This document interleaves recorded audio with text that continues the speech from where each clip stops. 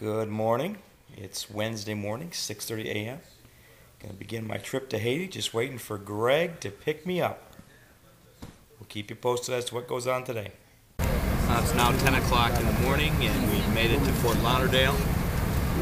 I'm sitting back here in row 35. For whatever reason, some mysterious reason, Greg is up in business class on this leg of the flight. But we're getting ready to head off to Port-au-Prince here in a little bit. The plane is filling up with people. We'll be hitting the road before long. Here we are. I've landed in Port-au-Prince here. My first views of Haiti. There's our airplane we just got off of. And, I guess we're heading toward the terminal. I got to find Greg. He's somewhere up there. Of course, he flew in business class, so I had to sit in the back of the plane. He sat in the front and got off. But we're on the ground. Well, the good news, Greg, is we got through immigration and we found Charlie, the guy who's picking us up. Now we're looking for the other guy who's traveling with us. So that's good news, right? That is the good news. Again, you are much more refreshed having ridden in first class. Business class. Well, for all practical purposes, first class. Yeah. So. Hey, that's what happens when you can work a deal. Now we're just waiting. We already got our bags ready. We're in good shape then. We'll be heading on the road in a few minutes. First international trip, packing their backpack. Oh, heavens, man. Here we are on the truck. Charlie's behind the wheel. There he is. Should I be afraid? He and Tim look a little bit alike. No, just have peace. Close your windows, please. Okay, close your windows. Some UN police. Where are the UN? Where are they from? Yeah, for example.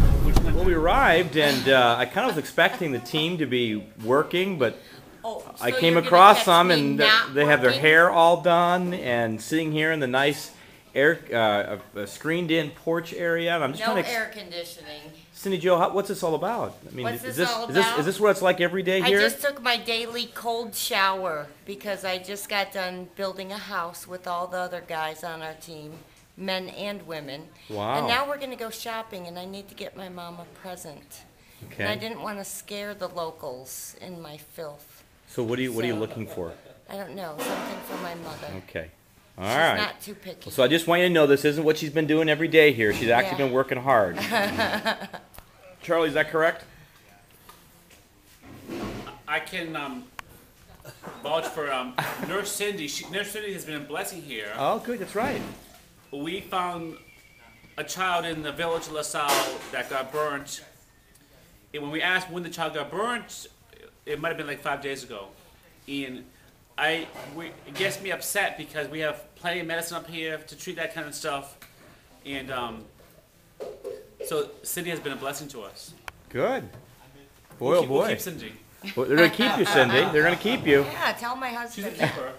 Frankie sent me an email and told me that have a good time. So. Oh, good. So I think he misses you. So. Oh yes, I'm sure. All right. Yes, I miss All right, ladies. Are you on break or what? We're about to go shopping. We're working hard. You're going shopping? It doesn't sound like any different than Orlando. Going shopping. We've been building a house Oh, it for the will be last 2 different. days. It will be different. Yeah. So you're all refreshed from the day? Not yet.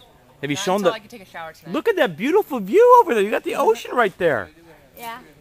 We have Wow. horses too. There's a Yep. horse Yeah, and a horses. colt. You ride the horses? Oh, all the One time. attacked me yesterday. I had to run for my life. Do you sense a common theme here going on, Rochelle? You said the kids mobbed you today, and the horse attacked you.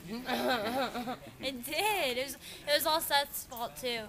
He was irritating it, so he ran after me. What's this all about, though? Why is everything attacking you? We'll have to figure that out. Oh, girls, I'm glad to see you all refreshed up for me, so you smell good and you look like you're clean and. The painted clothes off. Yeah, we got some paint. That's from today? See, I at least changed clothes too. Wow. You both have paint on you. You get any paint on the house? Yes. That looks like the paint from Costa Rica. I think Same it color. is. It's all the paint Floridian that paint. no one else buys. Who uses seafoam green, really? Exactly. All right. Here he is. John is live here in Haiti. Exactly. And this is Timothy. Timothée in What is Creole. Timothée? What is your and your brother Charlie? Who does he call you? He calls me his little brother. He calls you. Somebody call you Timothy. Like there's like Timothy, a little. yeah. I feel a little paternalness in that. Right. In that name. We made it. You made it. You're here. You're here at New Missions in Leogan, Haiti. Leogan. Leogan.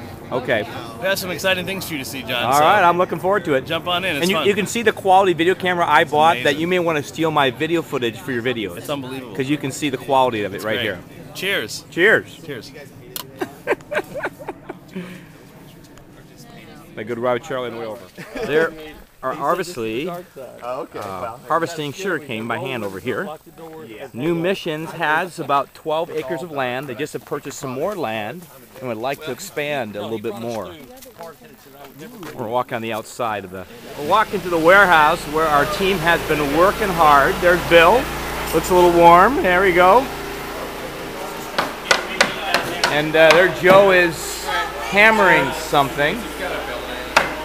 They're building a house for a lady who needs a house. I hate to say there are levels of poverty, but there are. But this is where they're actually putting it together. They're all Guys warm? levels of poverty. Huh? She's extremely poor, this family. I heard about it, yeah. Tell me, look at the story on tape. Well, Charlie came to me the other day and asked me if we could build a hut. And you guys haven't seen the huts yet, but it's a hut for this lady that has 4 children.